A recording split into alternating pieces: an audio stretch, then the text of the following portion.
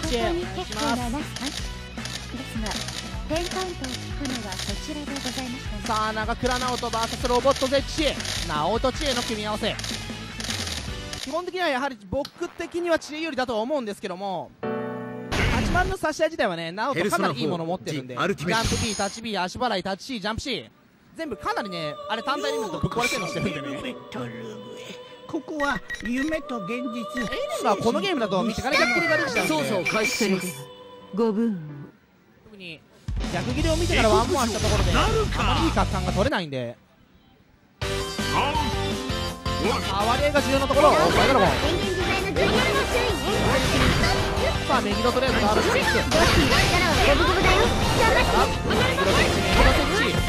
メギロ食らってしまって、これはメギロフライに選択肢だがまださあゲーム大きく動いていないと言いたいところだが、かなり実は大きく動いてるんです。運命が残り4つ、運命残り1つ、これはかなり美味しいところ感じのインターフェラミスだが関係なし、今な補正ゲーです。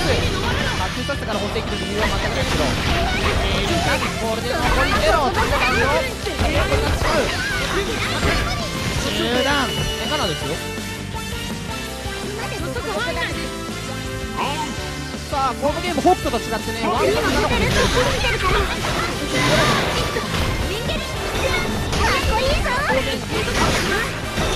投げに対して残り1つ、このコンボはなくなった。ワンコン圏内っていうかもう何となっても死ぬ。佐々木でお亡くなり。てれてわずか21カウントの出来事である。これは長倉直人、次の揺らします。太郎さんの陽介とヒマジンさんのユキコ。ワンピーガは見事に勝利しました。さあ太郎陽介はこれユキコ戦2回目ですね。全然やったことない。まあ実際やったことないと1個はちょっと面倒くさいですね。そうですね、まあやっぱユキコっていうキャラがちょっとなんつうんでしょう、テクニカル系なキャラな割にそこまで理論値が高くないっていうちょっと不遇なキャラではあるんですけども、ここは夢と現実、精神と物質の狭間にある場所。どれ？そう、イレッパマンじゃなくなったんですよこの人。パクリマン。あなたのお姿とその分身ペルソナをイメージなさってください。受けたまわりました。いないですね。今日はヤゴトとかね、赤池の方に行くと花村めちゃめちゃいるんですけど、実際今日は花村たった1人。う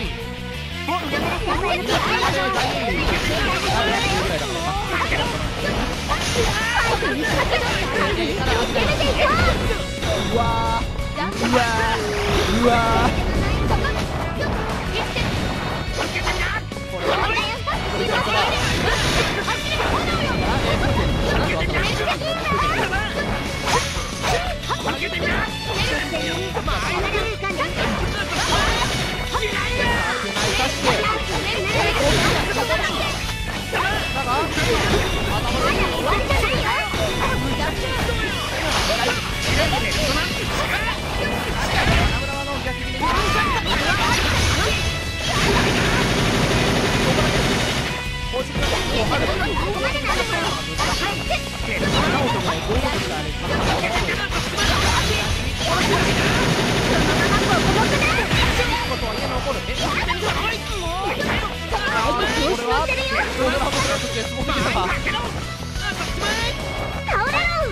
この組み合わせは基本的に永連してバーストも回収。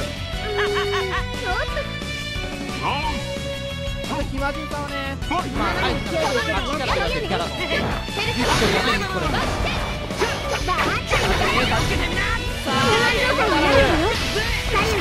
ダメージがあまり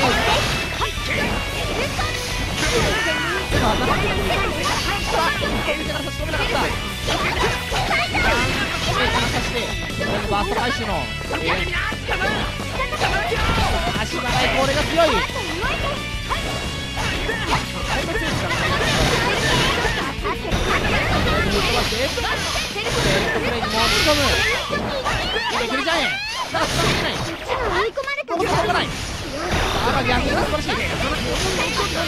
こちらも逆にして対立調整。タ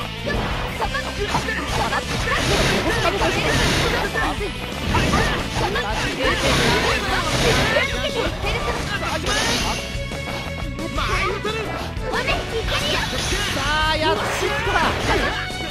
かりに行くスタイル。い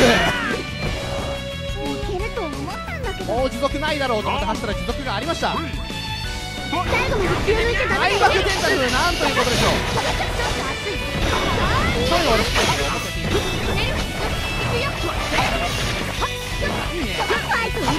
タイムリーさあ追っていただいたら間に合いなかった。さあ中間へ見えたジャンジャンこれ読んでいたから顔に入れないもったいない。さあスピードが速すぎるやろうだ。さあこのレベルに第3 2回目で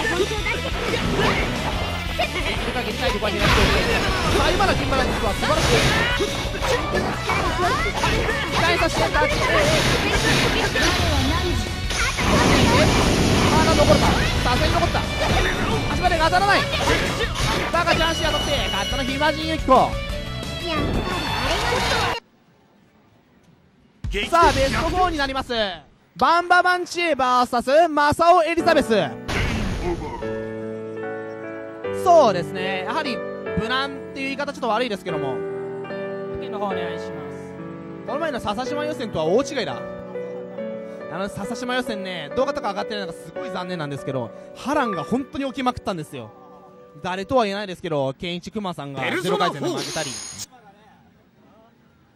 もうなんかよくわかんない人が負けましたけど、マジなんとかさんが夢と現実、精神と物質の、そう花村勢がね、700オーバーの花村勢が全員散っていくという。何かが起こる予感がするぞ。マジキンさんはちょっとあれは苦順悪かったですけどね。0回戦3つ目1回戦。さあこの開幕はかなり遅刻。ごぼうしとした。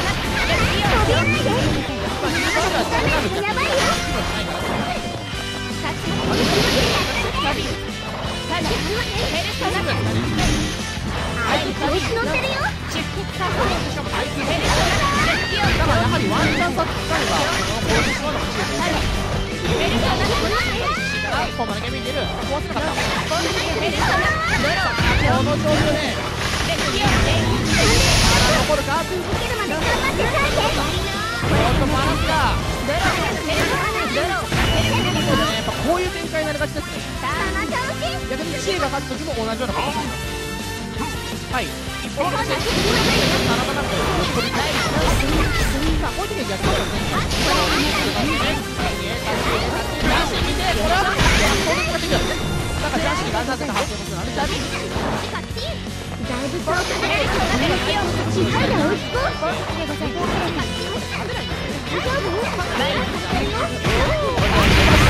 これは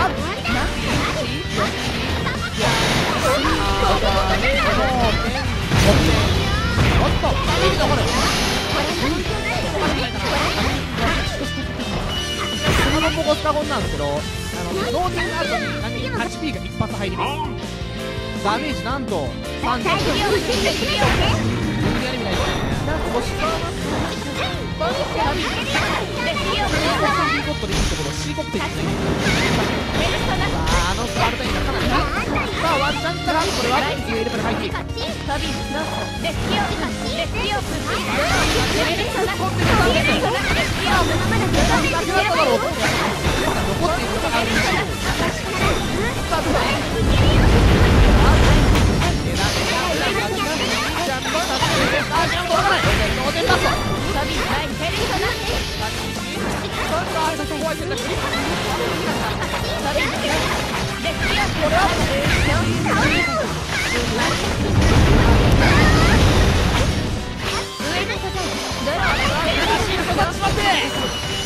ったのはマサオエリザベス。優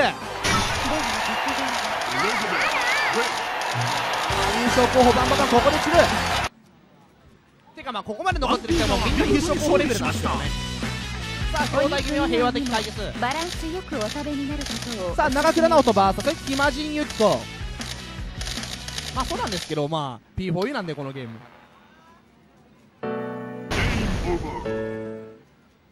ペルソナ4 The Ultimate。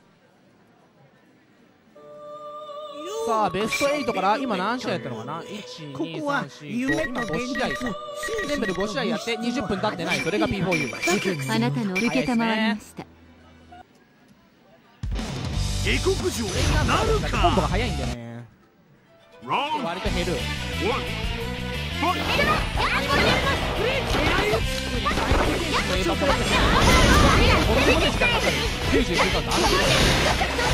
あ足払いからみたいに飛んでいたっぽいが、さあ風が見始めたく足からエルが使わない。投げはきっちり抜いている。っぽいですね。中心から10年が立ち出し、ここでペルソナブレイクしてしまった。実はペルソナブレイクしてこのキャラまあまあです。リーレンが5発ぐらいない。ペルソナが入ってきて2A出てなんだこのゲームは。ほぼほぼ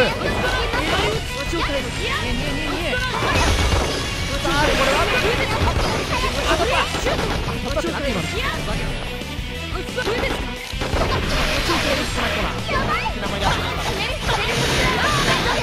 れはナオトならいいでしょう。発生して1個はワンチャン怖いですね。何が当たってもマハラギアギでとんでもないダメージを持ってかれるのであまり削ってない。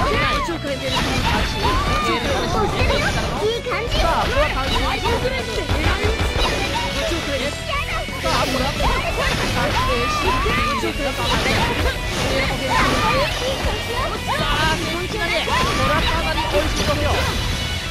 れは23巻とコーラしきる。お互い紙なんでやっぱ試合が早いですね。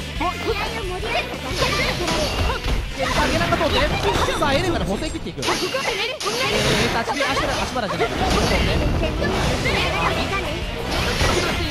とりあえず逆に0.8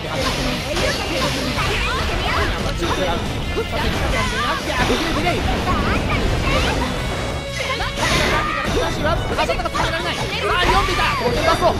当然ではないけどしかも全員が気で置いてある。これはピッチコンボ選択は素晴らしい。読んでいた。これはデスピアでつながってない持ってない。これはデータ中からこちらが通ってしまった。たまにしか使わないこと通る。今地ユキコの勝利です。まあ3決をやらない方向でいいですかね。はい、じゃあ決勝いきます。マサオエリザベス VS ヒマジンユキコ連戦になりますけど、さあ本山さんが煽っている。どやワイの赤切符どや。エリザベスってペルソナ何のキャラなんですか。ペルソナ何のキャラなんですかエリザベスって。3の裏ボス。じゃあエリザベスが来れば今日のエリア決勝 P4U ですね。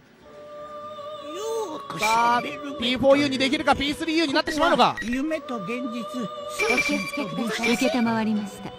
まさかの王座防衛なるか。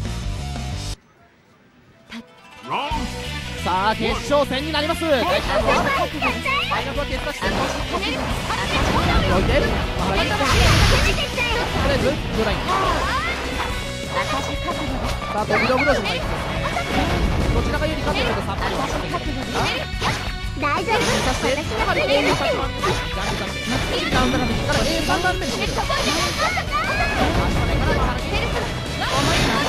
もっと素晴らしいんだぞ。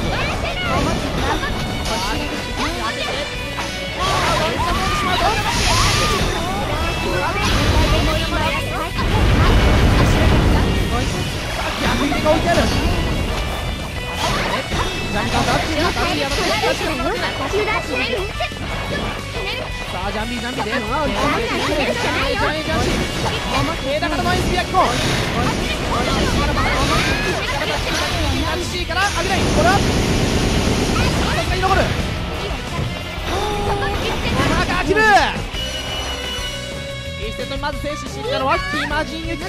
さあ第2ラウンドお互いバストある。まだまだ勝負はタイムがタッチ CC をする。チケラジャンにさしてからここは先にバストがいく。ワンチャンスバルとワンチャン使いどころがなくなっちゃうんですね。さあこれはつながりづらい。これはから立ち欲しいから見つけて、さあこのレベルとりあえず上げていく。